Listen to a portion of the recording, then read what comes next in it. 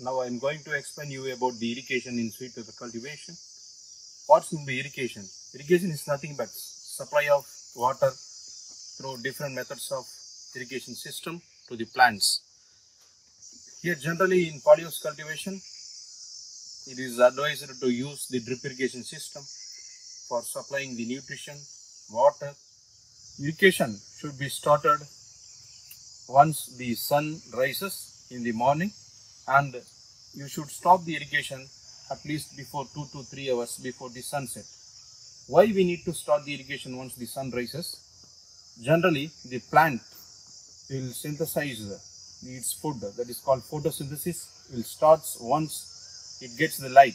When you will get the light in the greenhouse? You will get the light in the greenhouse during the time of sunrise. That's why we are always advising the growers to start the irrigation when the sun rises and stop the irrigation before 2 to 3 hours of sunset.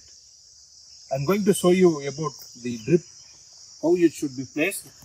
You can see here, this is the base of the plant pepper. Always the emitter should be 1 inch away from the base of the stem. If you place it too much closer, while the water droplets gets dripping from these drippers, it will affect the base of the stem. Always the base will get these fungal diseases. To avoid those fungal diseases, you need to place these emitters just 1 inch away from the base of the stem, and always the water and the nutrients are absorbed by only the white roots present in the plants. Where the white roots will be there? White roots will be there at these regions,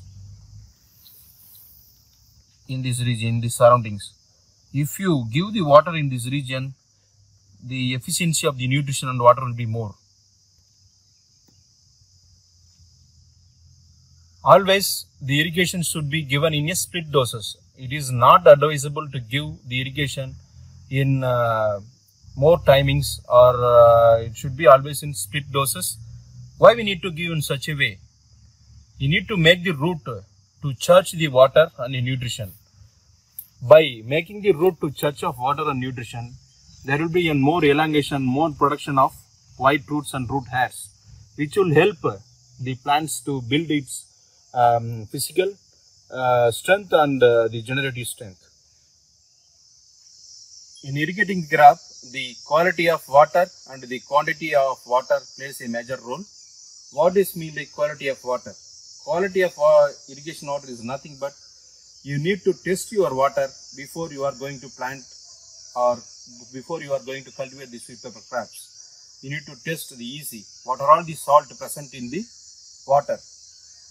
There may be beneficial salt, or there may be harmful salts like bicarbonates or sodium or chlorides. You need to test it, analyze it before going to plant the sweet pepper. And the quantity of water, it depends on your nature of soil. Some soils like clay, it will consume very low amount of water. Some soils like red sandy, it will consume more water. And it depends on the age of the crop and the sunlight and number of fruit load in the crop. Always it is advisable to use the rainwater along with the borewell water to neutralize the easy. Let's say if your borewell water is 1 or 1.5, if you are mixing the rainwater, it may come down to 0.7 or 0.8. This is the best way to reduce the EC, and you can cultivate the successful crop by mixing the high EC water with the rainwater. Rainwater doesn't has more EC. The EC of the rainwater will be 0.2 or 0.3. It is more or less similar to that of RO water. The polyhouses in India are mostly naturally ventilated polyhouse. Now I am going to show you how you can steer the climate by using the shade net and the side curtains. It is always advised to use the shade net and operate the shade net regularly. It depends on the temperature. When you are getting inside the polyhouse, if you are feeling bad and if you are giving sweat, that means the plants is also getting uneasy. During the high temperature, During the time when it reaches above 30 or 35, you need to spread the shade net as I shown in the figure. You should cover and spread the shade net where you can reduce the temperature of around 2 to 3 degrees Celsius. The ideal temperature of sweet pepper cultivation is around 16 to 28 degrees Celsius, where 16 is around night temperature and 28 is day temperature. If it exceeds or crosses above 30 or 32, there may be chances of a lot of issues like fruit abortion, and the plant will get stress. Because of this stress, you will get loss in crop yield. To avoid all those things, always you need to operate the shade net on side cuttings. You need to shrink the shade net during the low light condition and cloudy weather. Generally in South India, you can shrink the shade net during the time of evening between 3:30 to 4 o'clock. You can allow the shrinked shade net till 11 o'clock in the morning.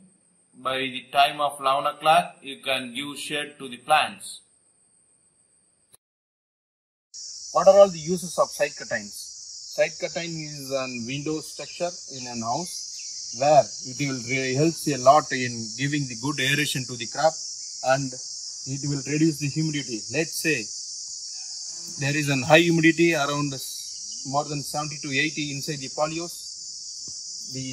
When you open the side curtains, the dry air which are present in the outer side of the atmosphere will get inside, and it will reduce the wetness or wet humidity inside the polyols.